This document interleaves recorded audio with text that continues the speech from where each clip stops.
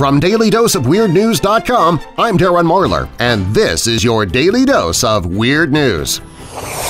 A quick reminder, this coming Saturday is my official live chat, my first one. It's taking place May 6th at 3 p.m. Central Time. That's 4 p.m. Eastern, 2 p.m. Mountain, 1 p.m. Pacific.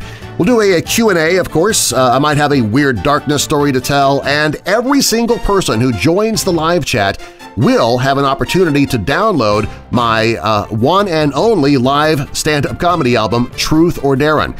It'll only be available during the live chat, though, and once the chat is over, the link I shared during the live broadcast will be changed. It'll no longer work. So tune in live or you miss out entirely. That's this Saturday. I hope you can join me. The world's oldest man, who claimed to be 146 years old, has died in Indonesia. Sadly, just when he was finally able to afford retirement. A former FBI translator working in Detroit secretly flew to Syria 3 years ago when she married an Islamic State terrorist leader that she was supposed to be investigating. The bride and groom promised to love, honor, and cherish each other until suicide bombing death do them part. The Trump administration's planning to roll back nutrition standards for school meals. In fact, Twinkies will now count as a vegetable. Morgan Joyce Varn is a 24-year-old mother in North Carolina, and her mugshot just went viral thanks to her choice of tattoos.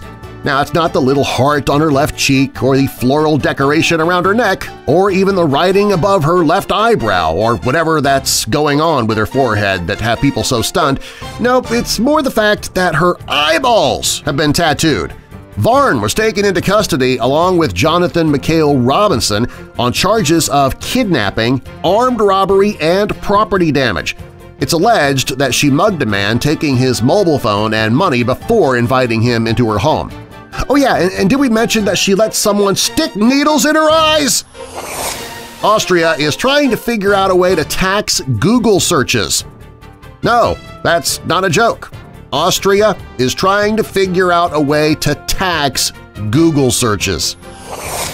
Are we getting a little over-terrorist paranoid in America? I mean, obviously, we always want to err on the side of caution, but Colgate University, they went on lockdown and students were ordered to remain in place for 4 hours Monday night while police investigated reports of a gunman on the upstate New York campus. There was a guy with a gun, all right, but it was a student using a glue gun for an art project. Oh, well, you know, what do you expect from a university named after toothpaste? ABC is going to bring back the Gong Show with Mike Myers hosting. Okay, if he says showing or groovy baby even once, I'm going to gong him and change the channel. A robotic drill could be the future of surgery and could help cut the time of a routine brain operation from 2 hours to 2.5 minutes.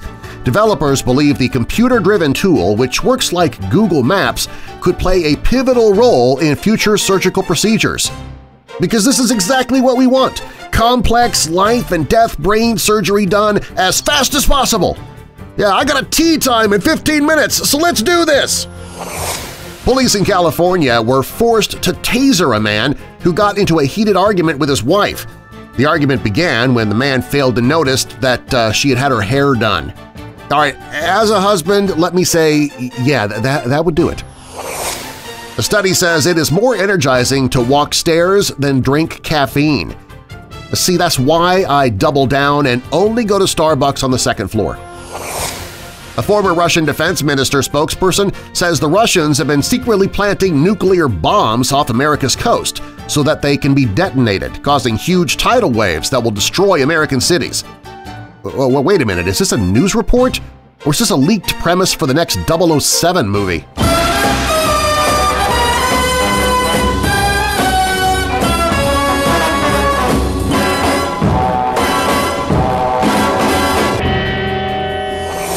A New Jersey florist was arrested for stealing flowers from a cemetery. She claimed that she was simply tidying up the cemetery, which is why she was wearing her usual nighttime gardening ski mask. If you like this video, please give it a thumbs up and be sure to subscribe if you want to see more. and click that little bell next to the subscribe button to be notified when I post new videos. And if you're already an official weirdo, please share this video with your friends. Hey, also, be sure to sign up for the Marlar sheet if you're not already signed up. Everybody who is registered is automatically entered to win a monthly prize drawing, and for May of 2017 I'm giving away a Daily Dose of Weird News t-shirt and mug combo. And you can sign up for the Marlar sheet newsletter free at dailydoseofweirdnews.com.